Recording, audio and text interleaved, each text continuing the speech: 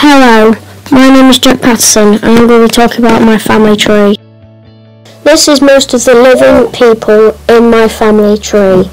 I think there are quite a lot of people, but one person in this tree is dead, my sister Chloe, who died shortly after birth.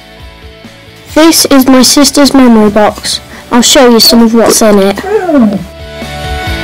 These are her hands and feet prints. This is her hat size, nappy size, and a photo of her. This is when Sinsel Bank got flooded. My grandma is in this photo. She is peering out the rear window. Here's another family photo.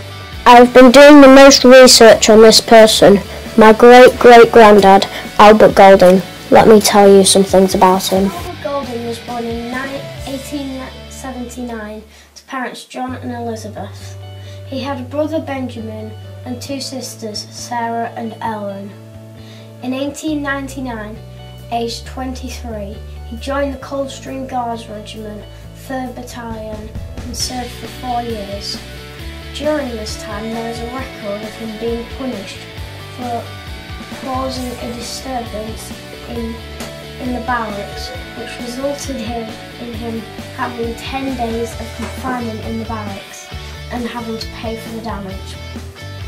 In March 1906, he married Florence Annie Goodhand at the Lincoln Registry Office. In 1906, their first son, Walter William, was born, followed by Cyril in 1910 and Frank in 1913. He re-enlisted in the army in December 1911 and during World War I went to fight in France. On the 16th of December 1914, he received a gunshot wound to the leg and was admitted to hospital. He recovered from this and went back to the front line. He finally returned home, leaving from Dunkirk on the 5th of March 1919. During the war, he earned the 1914 Star, the British War Medal, 1914 to 1919, and the Victory Medal. Leaving the army, he returned to his previous trade as a bricklayer. He helped to build the Booton Park Dairy, which was where the noodles shop now stands. He died at age 66 on the 4th of April 1945. It's been an honour doing this project and a great experience learning about some of my family's past.